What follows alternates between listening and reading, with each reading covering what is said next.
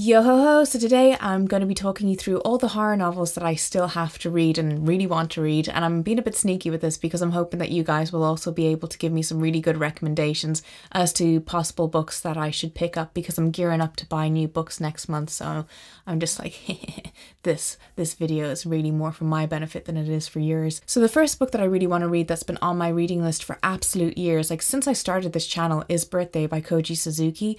So this is the fourth installment in the Ring series, and I read the Ring series back in 2012. It's like one of my all-time favorite horror series. It's one of my all-time favorite horror franchises. I just think it's great. Super spooky. I love it. And Birthday centers around the women from the Ring series, and the themes are birth and water. And I've read Dark Water by Koji Suzuki and I absolutely loved it. I know he can write like really great short story collections. So I believe there's only 3 short stories in Birthday, but it just kind of ties everything in together. And it really bothers me that I still haven't gotten to it after all these years. And I'm thinking that I might possibly have to reread the Ring series now, because even though I remember the majority of it, I wouldn't really remember the names or the backgrounds of the characters and things like that. So yeah, that's one that I desperately need to get to. Next is one that I always think I've read, and I always make the mistake of, yeah, I've read that, and maybe that's why I haven't picked it up yet, because I'm always getting it confused with the other book. But it's Silence of the Lambs. I've never read Silence of the Lambs. I've read Red Dragon. I read that about four or 5 years ago now, and I really enjoyed that. I'd never seen the film adaptation to Red Dragon either, so it was all fresh, whereas I've seen The Silence of the Lambs multiple times, and that's probably why I'm kind of confused about have I read it or have I not. But yeah, reading the Hannibal series is something that's been always on my to read list, and I still haven't gotten around to completing it. So maybe over the next while, the next couple of years, let's be real, I'll get to it. I think that's just something that you have to read as a horror enthusiast. Next is Exquisite Corpse by Poppy Z. Brite. So this book only came on my radar in the last 2 years or so, and I feel like it's going to be something that's going to be a bit hard to read, because I believe it's from the perspective of a serial killer, and he's someone who has escaped conviction or prison, and he's moved to another country, and he's really going to hone in on his craft now, and he ends up getting a partner in crime basically, and then together they target a specific woman who they believe is going to be the most perfect victim. It sounds like it's going to be quite dark. Anything from the perspective of a serial killer or anything like that I always kind of struggle with, because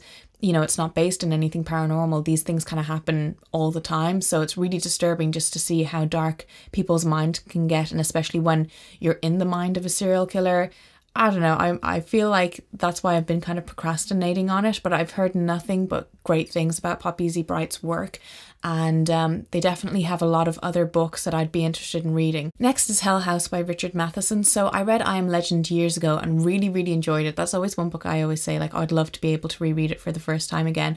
But Hell House, I believe, is actually currently either out of print or then it's just kind of hard to find at the moment. Hence why I haven't read it. I don't even believe my library actually has a copy of it in. But Hell House is about a house that some sort of horrible act happened in. Is either like a suicide or a murder, or something awful has happened, and an investigator goes in and hires 2 mediums to try to figure out and put together the pieces of the history of what actually happened in this house. And from the sounds of the synopsis, it sounds like there's a lot darker things that are actually going on. I'm not necessarily drawn to ghost stories or anything like that, but I am interested in like gothic horror and horror stories about houses that may possibly possess someone to do something insane, all that kind of stuff. Very much into, so I'm really looking forward to trying to find a copy of Hell House to finally read one day. Next is The Terror by Dan Simmons. So I don't really read a lot of modern day horror. It's something that I'm trying to get out of my comfort zone with. It's kind of like I don't trust modern day horror. I always go for the classics, whether that's stuff written in the 60s, 70s and 80s or the 1700s, 1800s and stuff. So I typically don't really read a lot of horror that's been published in the last 30 years or so, but The Terror is something that I've always been somewhat interested in. It's about an expedition to the Arctic Circle, I believe, and these men, 126 men, get stranded on their ship, and they have to put up with like the cold and food rations, and it basically sounds like you know, I mean, what do you expect to happen to a group of men who are stranded? They have no way of getting help. But I also believe that there's also a monster element to the story of like something's trying to invade onto the ship, as well as just dealing with the reality of the situation. I think there's some sort of like a monster story that ties into it all together. Kind of sounds like a couple of those X-Files episodes that I used to enjoy, but also just the setting of it, the fear of the unknown, and the fact that it sounds like possibly like, you know, descent into madness sort of thing.